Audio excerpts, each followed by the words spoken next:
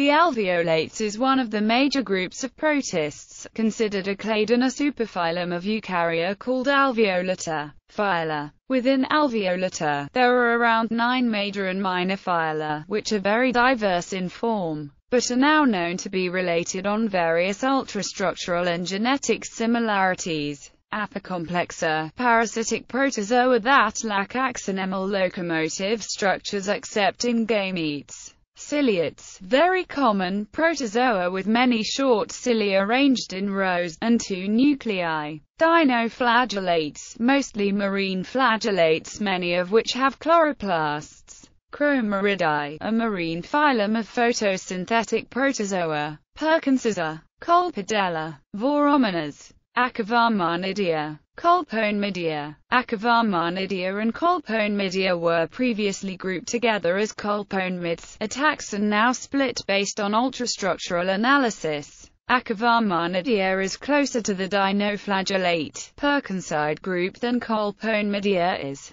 Characteristics. The most notable shared characteristic is the presence of cortical alveoli, flattened vesicles packed into a continuous layer supporting the membrane, typically forming a flexible pellicle. In dinoflagellates they often form armor plates. Alveolates have mitochondria with tubular crista, and the flagella or cilia have a distinct structure. The ancestors of this group may have been photosynthetic. Almost all sequenced mitochondrial genomes of ciliates and apicomplexia are linear. The mitochondrial genome of Babesia microti is circular. This species is also now known not to belong to either of the genera Babesia or Theolaria, and a new genus will have to be created for it. Classification. The apicomplexa and dinoflagellates may be more closely related to each other than to the ciliates. Both have plastids, and most share a bundle or cone of microtubules at the top of the cell. In apicomplexans this forms part of a complex used to interhost cells,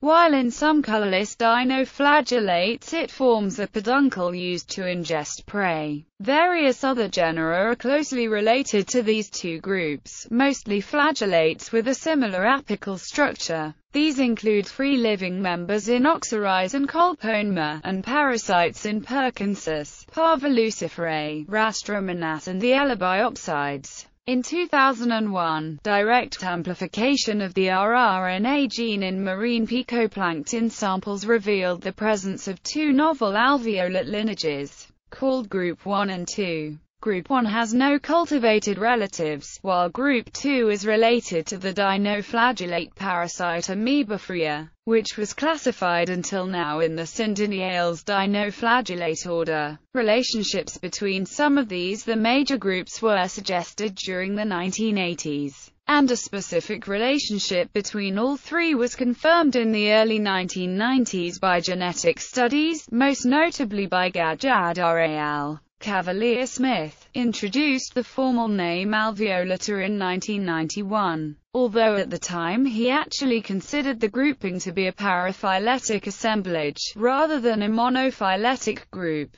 Some studies suggested the haplosporids, mostly parasites of marine invertebrates, might belong here, but they lack alveoli and are now placed among the Cercozoa. Development. The development of plastids among the alveolates is intriguing. Cavalier-Smith proposed the alveolates developed from a chloroplast-containing ancestor, which also gave rise to the chromostar. Other researchers have speculated that the alveolates originally lacked plastids, and possibly the dinoflagellates and apicomplexa acquired them separately. However, it now appears that the alveolates, the dinoflagellates, the chromaridae and the heterocoalgae acquired their plastids from a red algae, with evidence of a common origin of this organelle in all these 4 clades. Evolution. The alveolata consist of mysozoa, ciliates, and colpoenmids. It seems likely that the common ancestor of the mysozoa was a mysocytotic predator with 2 heterodynamic flagella, micropores, trichocysts,